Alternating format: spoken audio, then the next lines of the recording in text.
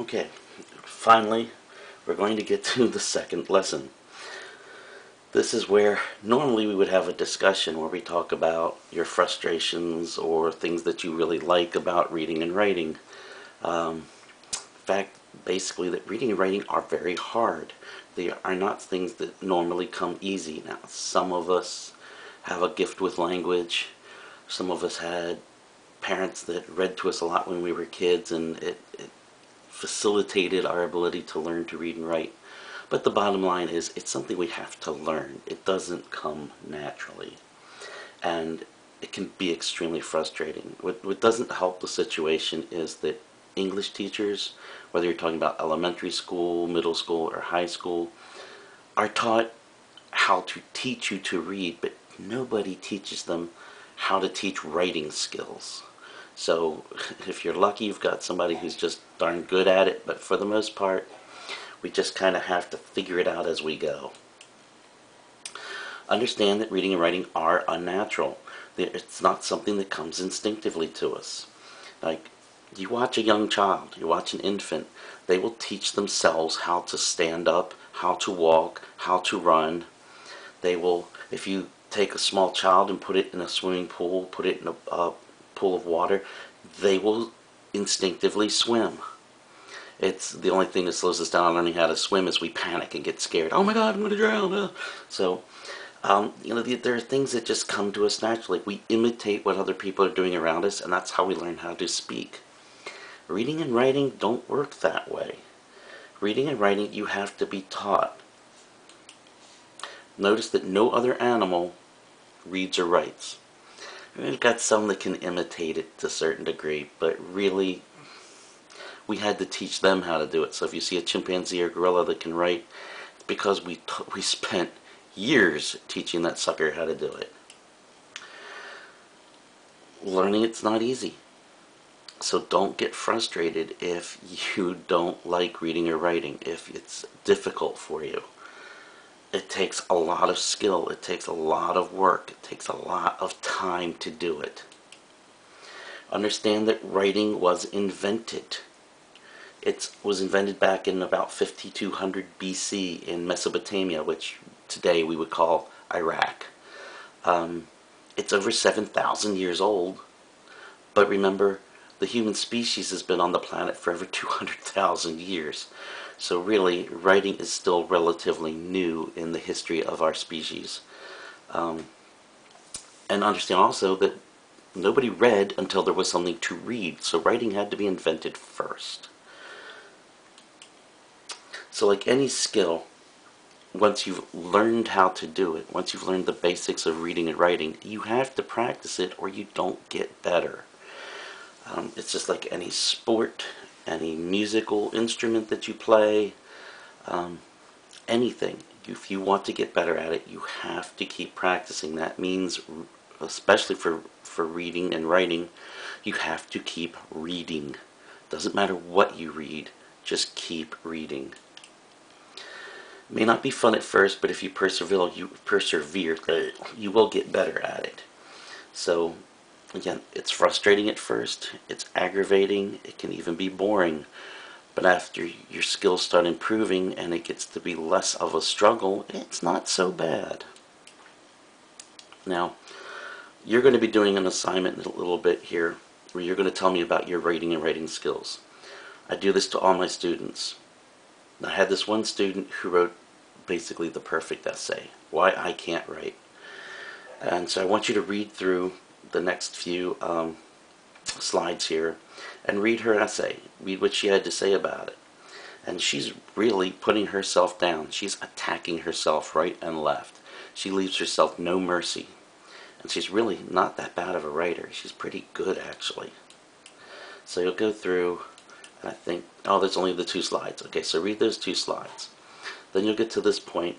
This is my response to her, and this is my response to you as well. If any of these problems that she mentioned apply to you, I want you to think about this. One of the first things she says is, I have never been attracted to reading and writing. If I had to choose to eat Brussels sprouts or pick up a book and write about it, I would most likely eat the Brussels sprouts. Now, for those of you who are fans of Brussels sprouts, understand that most people don't like them. They're too strong, too bitter.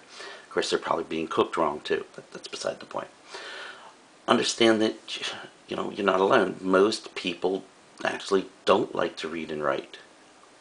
It's the exceptional person that really enjoys reading and writing. Part of it is that it has to appeal to the abstract part of your brain. When our brain looks at language, it's got to sit there and take the symbol and somehow convert it into meaning and decide, okay, these letters give us sound. Now we put those sounds together and they create words. Now we put those words together and they create sentences.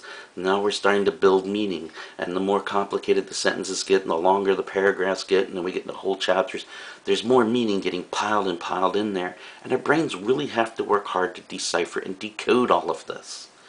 So it's frustrating. And it takes a lot of reading and work to get there. Trust me, when I was at your level, yes, I was a very voracious reader. I loved reading. I still wasn't quite up to Shakespeare. I wasn't up to a lot of the stuff my teachers wanted me to read. I was reading it and getting the basic understanding of the plot, but I was missing a lot of the deeper stuff. So what? You get what you get out of it. I think the reason I do not like to read is because I never understand the content. I have to reread pages over and over again until I get it, and even sometimes I still do not comprehend. Reading has always been a struggle. Instead of me working through my problems, I've just avoided it. Again, the only way to get better is to keep practicing, keep at it. It doesn't matter what you're reading. If you're reading comic books, magazines, entertainment magazines, wrestling magazines, sports magazines, car magazines, whatever, fashion magazines, read stories. If you're reading Harry Potter, so Harry Potter is actually fairly complex. So congratulate yourself if you've read Harry Potter. It doesn't matter. Reading will continue to cause your brain to work and exercise and start deciphering. Remember, this is an abstract skill. This is something that you really have to engage and think about and keep working it over and over in your head. It's not something you do once and put down. It's got to sit there and simmer like a soup and slowly cook and develop into something. I like to write, I write like I talk. I do not know how to sound sophisticated, probably because my vocabulary is as big as a fourth grader's. Well, first of all, her vocabulary is above the average Americans. And so what? She writes like she talks. We all do. Everybody starts that way. It's the very sophisticated writers who don't write like they speak. Don't worry about it. Especially here in college, we don't care. We're not looking for sophisticated writing. We're looking to see that you can convey meaning. Can I understand what you're trying to say? So yeah, write like you speak. Remember, understand that the average American has an 8th grade reading level. You're in college. You're above average. Every time I start to write, I never know how to begin. Writer's block. Looking at that blank piece of paper and trying to figure out how to start, or that blank screen on the computer. Everybody has this problem, and the only way to get around it is to just start writing. Don't sit there and try to think of the perfect beginning, because you'll spend hours trying to get there. The best thing to do is just start writing. Just like you do in a free write. You just put the pencil to the paper or put your fingers to the keyboard and just let the words spill out. Because this is the beauty of writing. You can go back and edit. You can go back and fix it and rework it before anybody sees it. Not like talking on the internet where you hit send and all of a sudden everybody sees it and you realize, oops, I shouldn't have done that. So once you've written your first couple of drafts, then you go back and worry about making that perfect beginning. So right now, until you get the information on the page, you have nothing to work with. So don't worry about that perfect beginning. Just get your thoughts out there, get the ideas out there, and then start working with it. That's going to be our main goal this whole semester. I've tried to improve my skills, but I haven't had a teacher who's been able to help me yet. I know this is going to sound like a cop-out, but the best teacher is you. I really can't teach you anything. You have to be willing to learn. You have to be open to the information, and you have to work with it. I can throw information at you all I want. It doesn't do any good if you don't practice the skills, if you don't take it home with you and think about it and try to apply it somewhere. This goes for any subject. It's not just writing, anything. If you don't make it your own, you're not going to learn anything from it. Okay, I heard that, so what? See, if you could learn just by me speaking to you, heck, you wouldn't need me. You could take a book, read it, and figure it all out on your own. You have to engage. You don't engage, you don't learn. So this student, she was given multiple opportunities to stay after. In fact, I used to let class out a half an hour early, and people would stay for that extra half an hour and get assistance with their writing. She was always the first one to bolt out the door. So don't take her too seriously here when she says she hasn't found a teacher who's been able to help her. I get off topic when I write. Well, hell, who doesn't? We all get off topic. It's easy to do. The problem is you have to be able to recognize when you're getting off topic. A good thing to do is set yourself time limits. Say that I'm going to sit down and I'm going to write for 10 minutes or 15 minutes, whatever you're comfortable with. And when you're done that time, stop. Don't keep pushing yourself to keep going further and further and further. Or if you've run out of ideas and you don't know what to say next, don't torture yourself. Stop. Walk away. Come back to it later. And then try to pick back up. And then you'll see whether or not you were really on track, if it was going where you wanted it to go. Trust me, your writing will be better for it. So don't force yourself to try to do everything in one sitting. I tend to put in useless sentences so that I can make the criteria. This is the old thing. My teacher said it has to be 3 to 4 pages long, or it has to be 5,000 words. And now that's bugging us. It's in the back of our head saying, I've got to meet this page limit. I've got to meet the word count.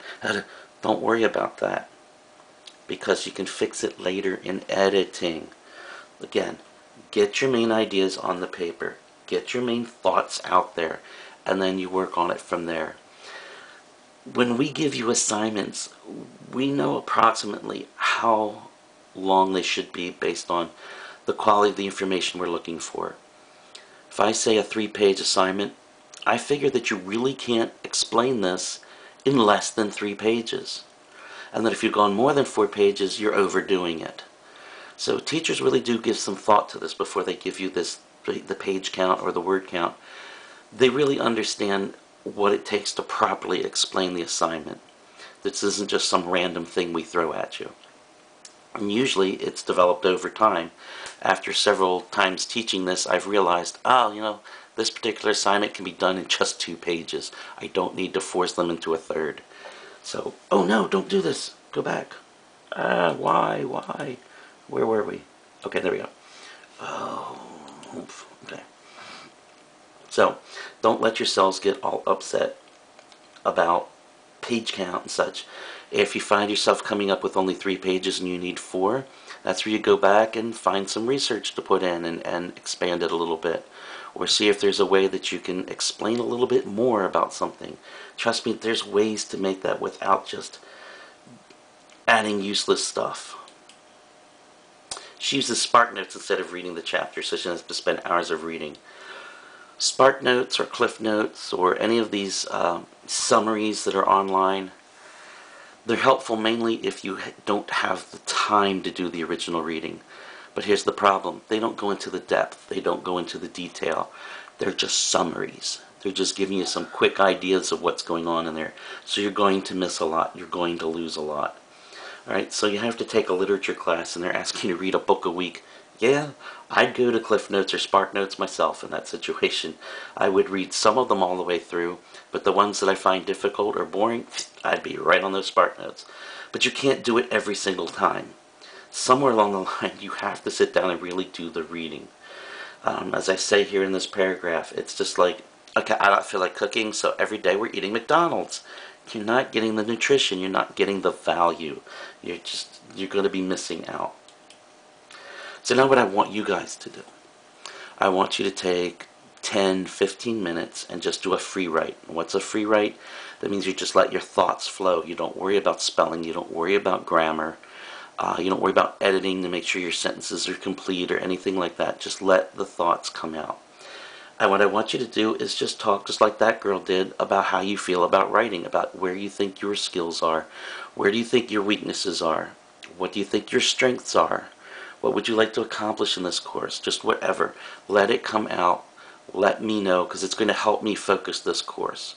This way, if I get this and everybody says, I'm a great writer, I get to skip a lot of stuff that we would normally go into. So take about 10 minutes, and let me know how you feel about yourself as a writer.